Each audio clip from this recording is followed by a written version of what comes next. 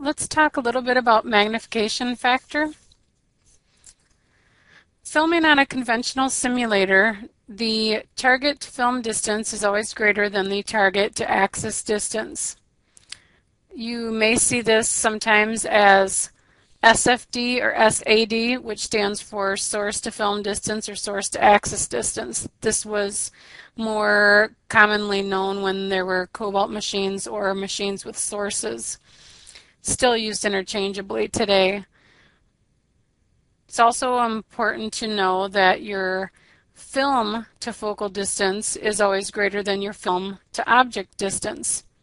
You might see this sometimes as image over object size or object over image size when talking about magnification.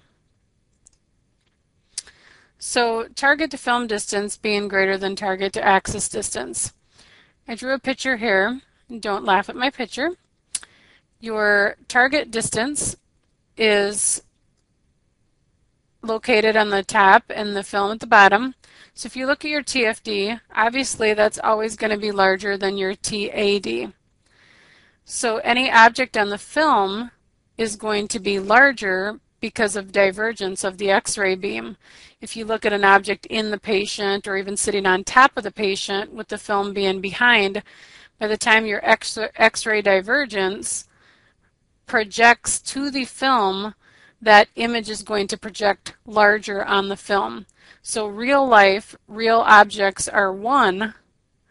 Anything larger than that is going to be greater than 1. So if it's a true magnification problem, your answer is always going to be greater than 1.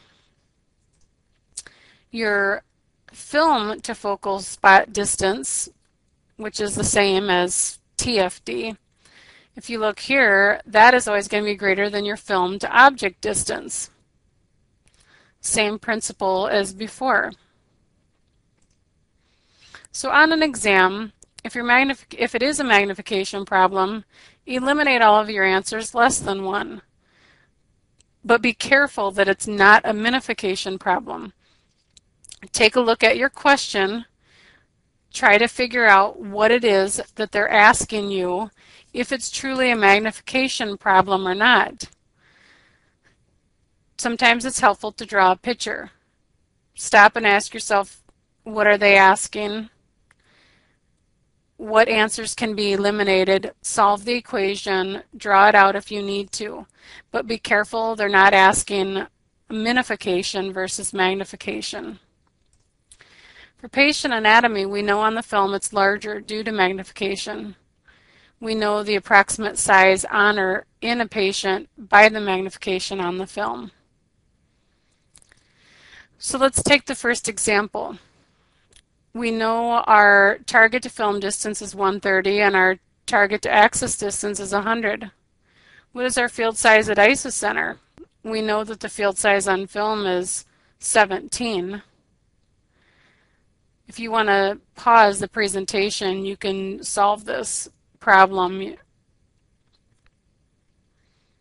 But basically, your magnification is 130 over 100, so it's a mag of 1.3. Normally, you would multiply that by 17, and you would figure out what your answer is.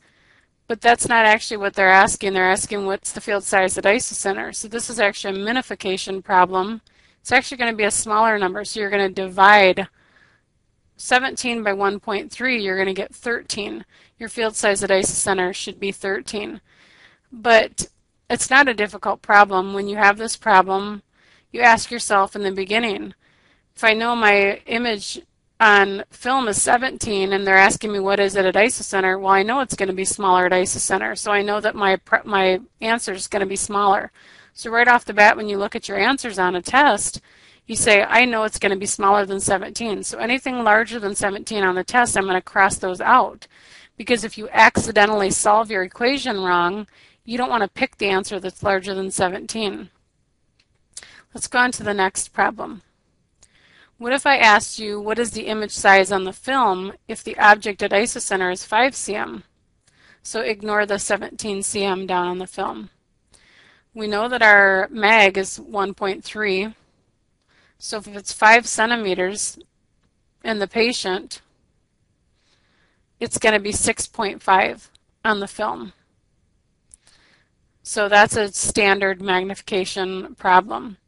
They will try to trick you by throwing in the tray distance. They try to throw that in a lot and add extra factors in there that you don't need. If it's a basic mag and it has to do with something on the patient and something on the film, that's all you need. If they were to ask something that was sitting up at the tray distance and what it would project on the patient, then obviously you would have to use that. Or so if it's something more complex, you still have to use those factors. But if we're talking about patient object versus film size, then that's standard magnification.